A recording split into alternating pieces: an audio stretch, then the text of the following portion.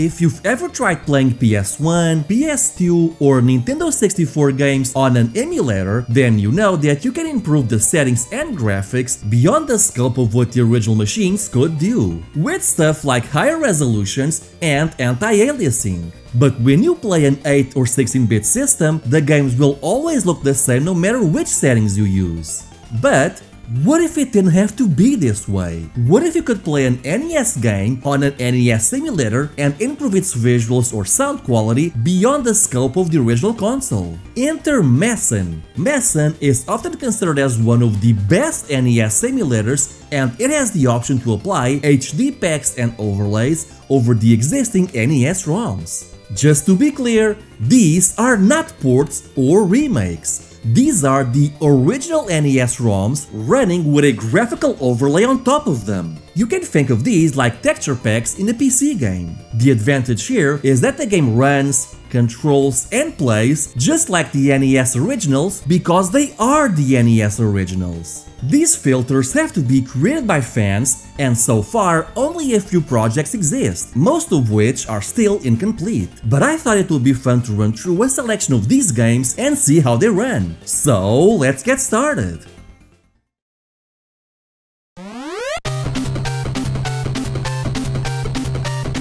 This is Shatterhand for the NES. Why yes, this is the second time in a row that I'm covering this game. And no, I did not plan for this. But right off the bat I think we can see the graphical improvements. The game looks and runs just like the original Shatterhand, but now the colors are way better. In fact, graphically, the game now looks more like an MSX2 game or maybe even like an early PC Engine game. And the best part, like I said before, it looks like Shatterhand and it plays like Shatterhand. Because it is Shatterhand! It's the original ROM with a graphical overlay that improves the game. Even the cutscenes and stage selection screen were improved with better colors. Unfortunately though, some levels do seem to be incomplete, like this stage for example, where the backgrounds have the improved colors, but your enemies all use their original sprites. Not only that, but my main character is half improved and half original. Man, that is so weird to look at. I don't know if this is a graphical glitch or if the project is just still in development, but either way, it does highlight how much better the game looks with the new and improved graphics. So yeah, even though this is incomplete, I'm gonna mark this one as a definite improvement.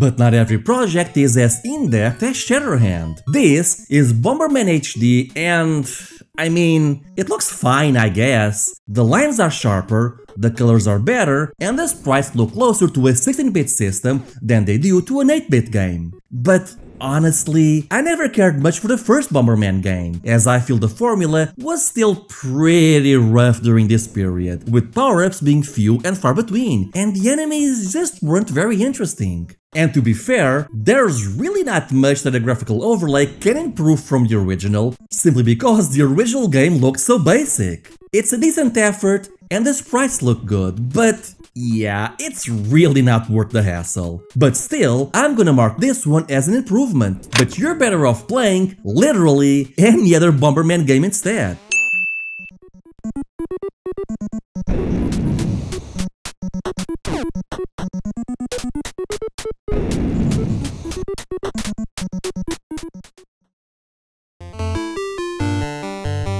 This is Donkey Kong HD. I was a little curious as to how this game would look, considering the title screen is using background graphics from the Super Nintendo version of Donkey Kong Country. And oh no! Yeah, this is a bit of a common issue with these HD packs.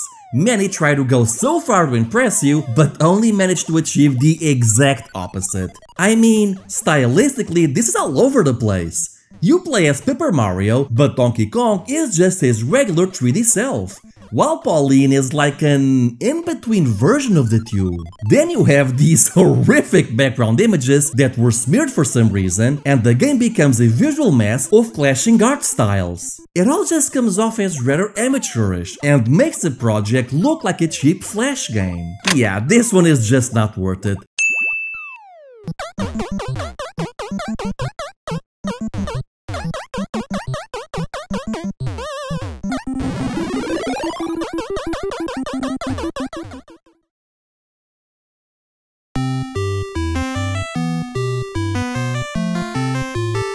After seeing how poorly Donkey Kong turned out, my expectations for Donkey Kong Jr. weren't exactly the highest. But lo and behold, this one is actually pretty good. It keeps the same style as the NES game, but improves the colors and sprites while being somewhat faithful to the NES original. Now, it basically looks like a late generation NES game, or maybe a port of Donkey Kong Jr. to 16-bit computers. Personally though, I wish they had done something with the background instead of just painting it all grey. But then again, considering what happened to the original Donkey Kong, maybe this was a blessing in disguise. Honestly, my biggest problem with this game is that it's Donkey Kong Jr. and I'm not a big fan of this game. I mean, I like the original Donkey Kong game just fine, but the sequel just never clicked with me. But still, I'll mark this one down as an improvement over the original NES version.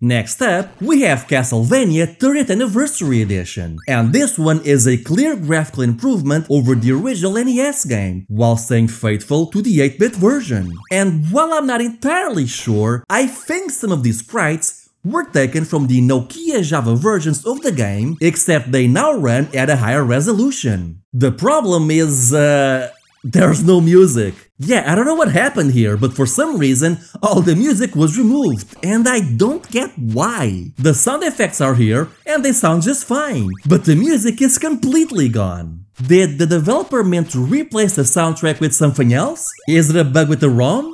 An emulation issue? Who knows? I have no idea. All I know is that Castlevania without its iconic music is simply not Castlevania, and that's a shame too, because graphically, this now looks like an MSX2 game, and I definitely dig the style. But as it is though, I can't in all good conscience recommend this one. Pass.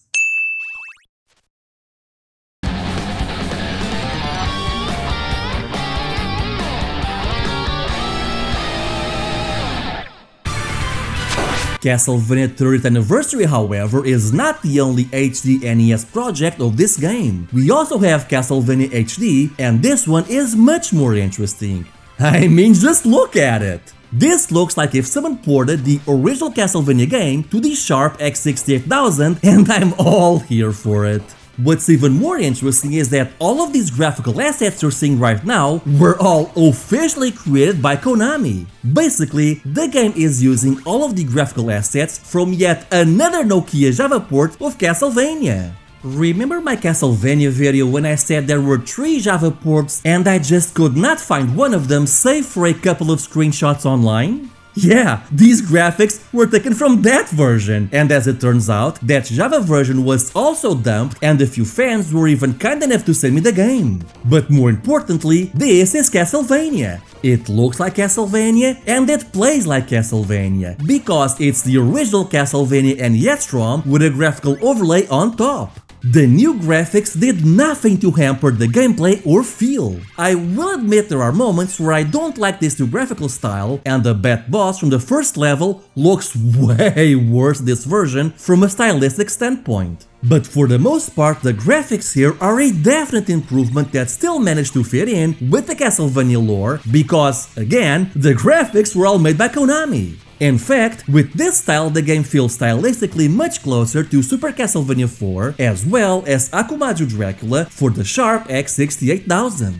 I do find some musical choices a little questionable though, like for example, the cutscene of Simon walking towards the castle gates sounds like some garage band for me. I don't know where they got that remix from, but it feels so out of place here. The second level also feels a bit more techno than I'd like, but honestly, these are all minor issues. This one is a definite improvement over the original and is worth tracking down.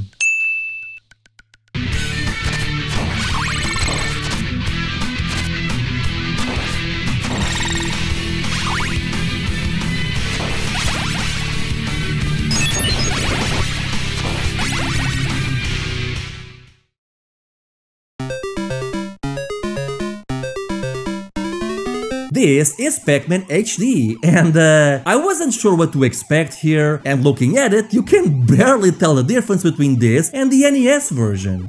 Basically, the lines seem to have been rounded somewhat, and that's it. That's all it does. I mean, you don't really need an HD pack for that. Multiple emulators already have smudge filters baked in that pretty much achieve the same thing, which makes this version feel kinda pointless. Not only that, but the NES version of Pac-Man isn't particularly great. Don't get me wrong, it was decent for the time, but with the arcade version so readily available on Google, including some pretty interesting variations, I kinda don't see the point in coming back to this version, with or without the HD overlay. Yeah, I'm gonna mark this one as pointless.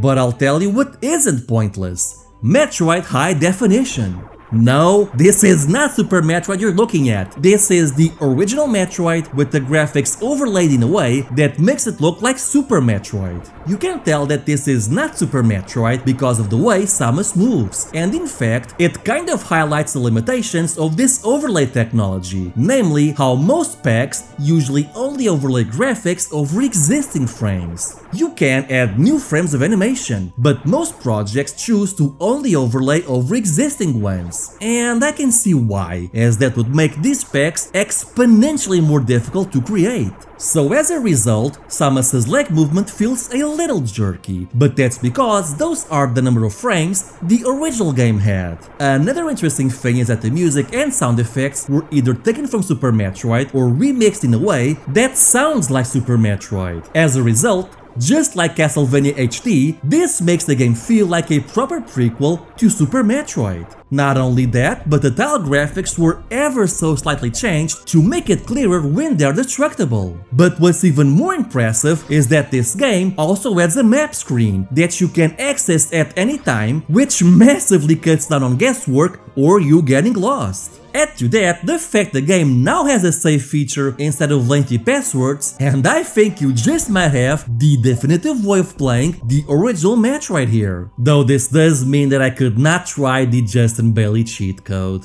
For the last decade or so, I felt that the original Metroid hasn't aged well due to it being too cryptic on where you need to go or what you have to do. But these graphical and quality of life improvements bring the original game up to speed with the modern Metroid experience, without having to go the route of a full-on remake like Metroid Zero Mission. If you've always wanted to play the original Metroid or were in the mood to revisit the original game but just could not get past its more, let's say, anachronistic features, then this is the version for you.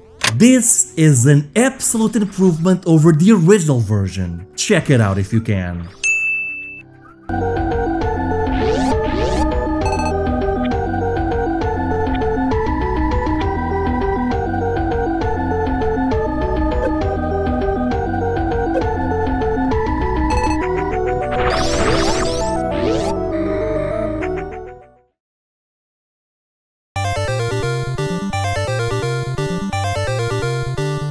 Kung Fu HD is the graphics pack for the original NES Kung Fu by IRAM, and yeah, I don't like the way this one looks. The graphics look like they were resized and cleaned up using an AI software, but in doing so, they lost all their charm. In fact, the sprites almost look like vector graphics now, which I'll admit Save for an exception or two, I'm just not a big fan of 2D vector graphics in games. I'll admit that the original NES Kung Fu was a pretty basic title from a graphical standpoint, so maybe there wasn't a lot that could be done here.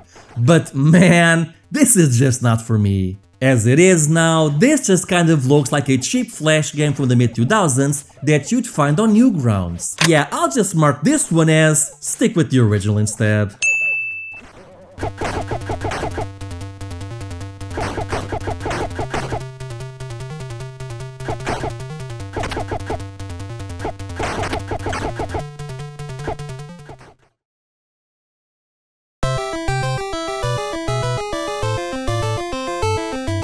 Speaking of games that are not improved by graphical overlays, this is Nuts and Milk by Hudson Soft. I used to play this game a lot on my bootleg Famiclone when I was a kid, and I really enjoyed it. It's basically a single-screen arcade platformer similar to Donkey Kong, except you now have a level editor feature. Sadly though, this game isn't nearly as good as my memories would have me believe, but it's still decent enough for an early Famicom game, I suppose. Sadly though, this graphical overlay does the game no favors, and it suffers from the same issues as Kung Fu, as it just makes the game look cheap. It's the sort of project you'd find on Newgrounds back in the day. I feel these graphical overlays are better applied when they basically look like the NES games with a few minor improvements like Shatterhand, or when they make the game closer to the rest of the series like Metroid. But this does neither of those things. Just stick with the original instead.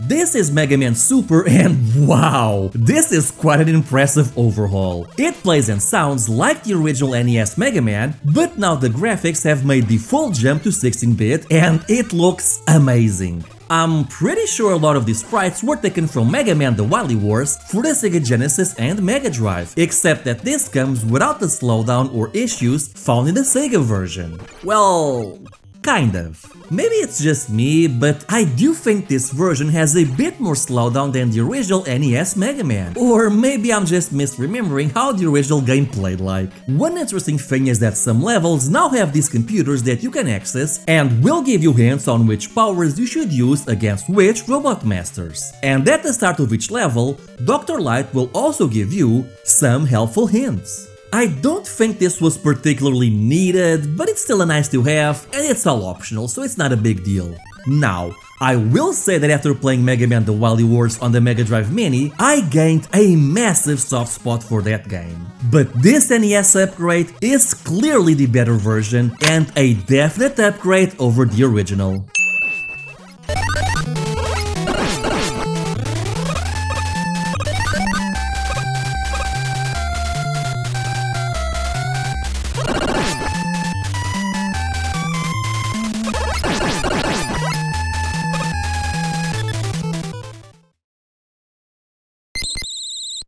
Roll-Chan is exactly the same game we just took a look at, except now you play as Roll and the sprockets you collect for points have been replaced with hearts. It's pretty cool that this exists, but otherwise it's really nothing noteworthy from the previous version we just took a look at.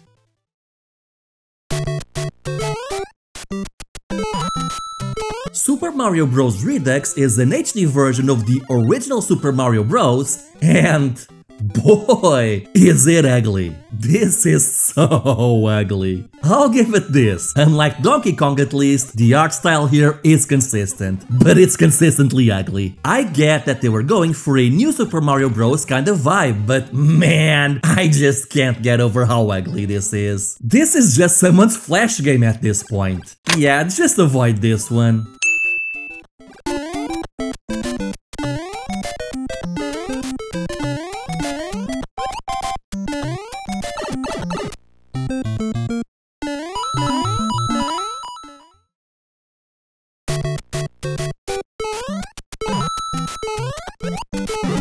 Next up, we have Paper Mario Bros. And yeah, it's pretty ugly as well. I think it's a little less ugly than Super Mario Bros. Redux, but I feel this style just does not work for the NES. Or at the very least, it does not work the way it's being portrayed. Something about it, once again, just feels too much like a Flash game.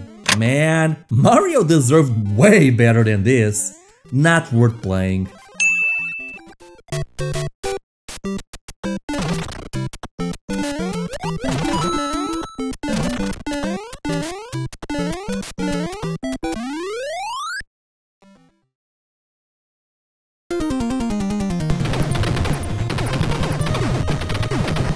This is Contra Remastered, and I gotta say, I really dig the look of this game. Basically, it seems like they took the backgrounds from Contra 4 for the Nintendo DS and applied it here, and it looks really great. With that said though, once again, the lack of animation frames does hold it back a little, especially when your character is running. But I think that this still looks really good, and it controls just like the NES game, so that's definitely a plus. Unfortunately though, this version only seems to include the first level. Once you hit level 2, it suddenly jumps back to the original NES graphics, although on some parts your character jumps back to the improved sprite. At first, I thought that maybe only the behind-the-shoulder levels featured the original graphics, but once I hit level 3, it became immediately clear that that was not the case. Sure, my sprite and enemies are using the modern graphical look, but with the backgrounds remaining unaltered, it kind of turns the game into a visual mess.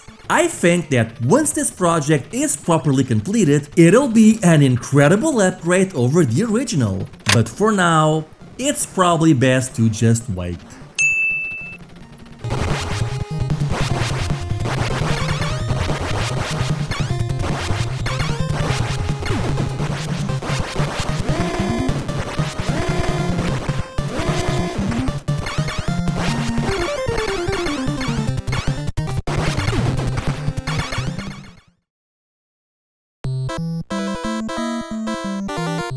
Ice Climber Remastered. Now this is more like it. The upgrade starts as soon as you hit that title screen, with a nice new background instead of the original black background from the NES. And as soon as you start playing, the graphical upgrades become evident. Everything is clear and familiar, but just a little better. Your Ice Climber looks really good, with nice sprite detail, good animation, and great colors. I'm actually not sure how they managed to achieve this idle animation, but it looks incredible. The enemies, platforms, and walls aren't quite on the same level as your main character, but are still a clear and definite upgrade over the original. And while it's a shame that the background image does not change or scroll, it still looks better than the original black background.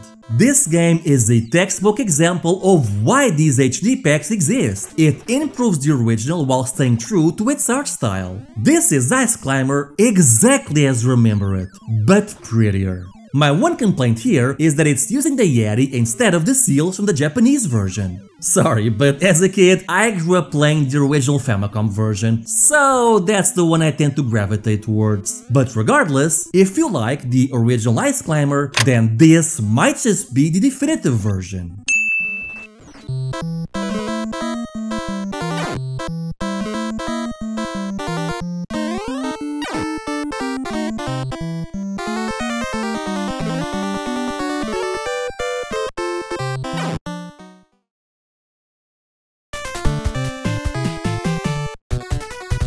Ninja Gaiden Upgrade, as the name suggests, is an upgrade for the original Ninja Gaiden. Though honestly, I feel that calling this an upgrade might be a little too kind. Don't get me wrong, it looks better than the NES original, but it's not a major update like Shatterhand or Ice Climber. If I had to guess, I'd say the improved sprites and colors were taken from the Super Nintendo remakes of the original trilogy. And to be fair, the cutscenes do look a lot better, but I don't know, I guess I just expected a bit more. I can't help but feel like maybe the best would have been to pick and choose between the Super Nintendo and PC Engine versions of Ninja Gaiden and adding them depending on which one performed better for each individual sprite. Regardless, despite the minor upgrade, this is still better than the NES original as the colors are indeed improved, and it does not carry the issues of the Super Nintendo version, namely the awful music, bugs, and glitches. I'm gonna tag this one as an improvement, but just barely.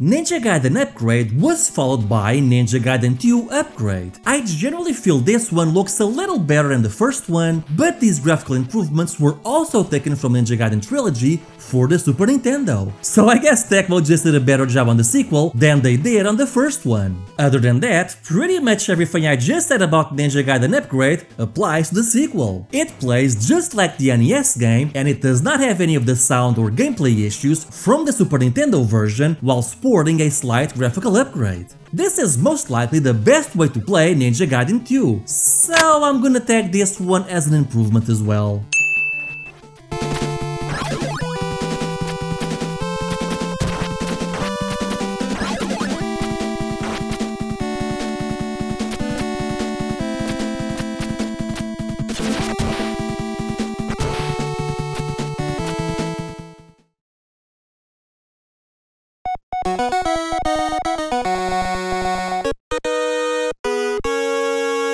Oh yeah, it's Twinbee! Little known fact, I was actually the 14th best Twinbee player worldwide on the Xbox 360 servers. That's not a joke, by the way, this is me right there. I used to play this game all the time as a kid on my bootleg Famiclone, and man, I loved the 2-bits. The big issue with the original NES version is that it was an early Famicom game, so graphically it looked rather basic. But this version looks far better. In fact, it kind of looks like a late NES game or an early PC Engine title. I would even go as far as to say that Twinbee Remastered looks better than the arcade version. This is the version Nintendo fans deserved when Twinbee was first brought over to the Famicom. And while it's a shame that I had to wait over 30 years to play this, it was definitely worth the wait. Twinbee Remastered is the definitive version of the original Twinbee, and yet another great example of what can be achieved with these HD graphical packs.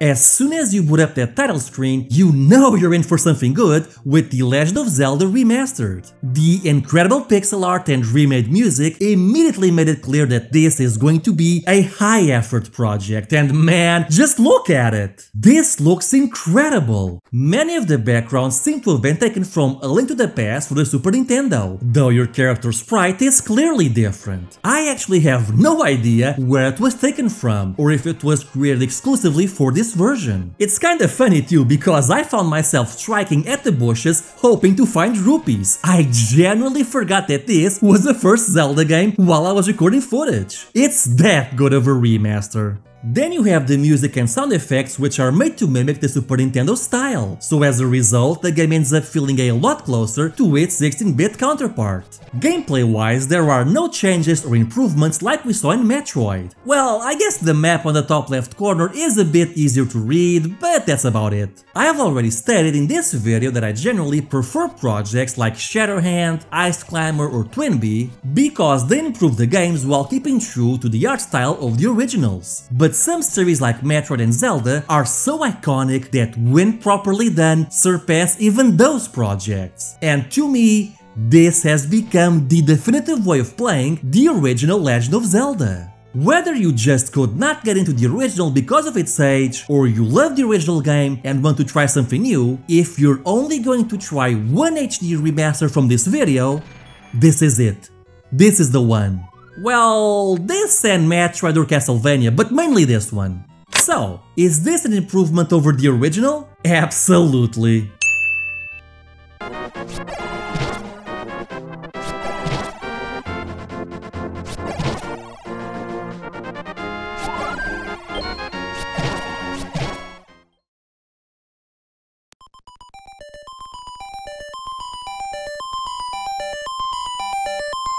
After playing The Legend of Zelda, I was expecting great things from the sequel, and once again, I was hit with a very impressive title screen. And once you start at Zelda's Palace, just whoa, look at this, this looks incredible! But then, reality set in. What is going on here? Why is Link constantly changing? Okay, surely it's just one minor problem, right? Well, sadly, no. The truth is, this project is still super early. You've got visual glitches, enemies that become nearly invisible because of the grass, and some enemies are remastered while others are not. But then you reach the towns, and that's when the game just completely bursts at the seams. Link is basically just one big glitch at this point. The first town is half remade and half original, your item menu is new, but isn't finished, and characters are meant to have portrait screens, but it clearly hasn't been properly implemented yet. Here's the thing, this version is set to surpass even the original Zelda, and I am very eagerly awaiting the day it's completed, because the pixel art here looks absolutely incredible. The music and sound effects are still from the original NES version, and ironically, I feel that they do not clash with the updated visuals at all. Now granted, I don't know if they're going to try to emulate the Super Nintendo audio like they did for Zelda 1 Remastered, but I do feel the soundtrack on Zelda 2 is good enough and varied enough to stand on its own. Though we still don't know what the endgame is, so it's too soon to call it. Now granted, as I've already said several times, the controls of the game are exactly like the NES version, because, again, this is just the NES version running with a graphical overlay. But the overlay is so unfinished and glitchy that sadly this version is pretty much unplayable. So, is this an upgrade over the original? As of right now, no. But it will be. We just have to wait.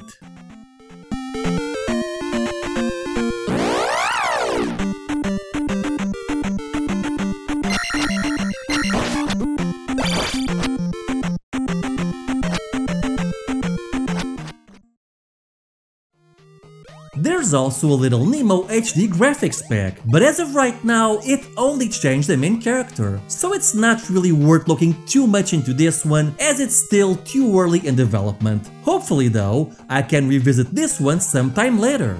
Also, this is the first time I ever played Little Nemo. How the heck do you take down enemies?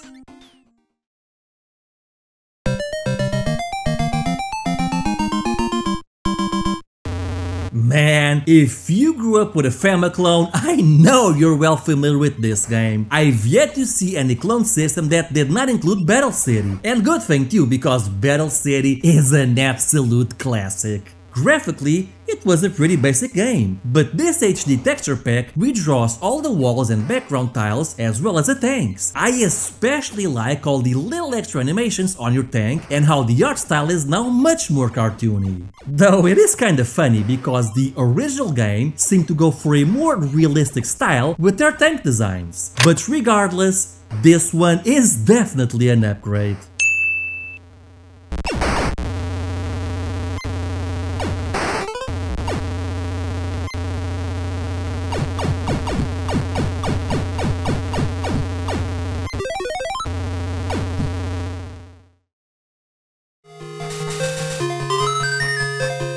So you might be wondering, with all of these HD NES packs, does the Sega Master System have something similar going on? And the answer to that is sadly no. There's one emulator that allows you to do the same thing as Mesen, but it hasn't received any updates since 2009, and it seems that it's never been used for any project. The most we have is a couple of screenshots of Alex Kidd from the creator of the emulator himself. Admittedly, I do feel that a lot of Master System games do not need HD packs like Shatterhand, Ice Climber or Twinbee, because Master System games tend to be more colorful. But I would still like to see projects on the same scope as Zelda, Metroid or Castlevania. But as of right now, there's simply no Sega equivalent. And there you have it, a look at several projects of HD packs for NES games. Are there any games I missed? Let me know in the comments. I'll also be leaving links in the description on where you can get these texture packs. In the meantime, I'd like to thank all my Patreon supporters, with a special thank you to Carrie for becoming my newest Patreon backer. Thank you for helping make the channel better. Anyway, I hope you have a great day. Bye!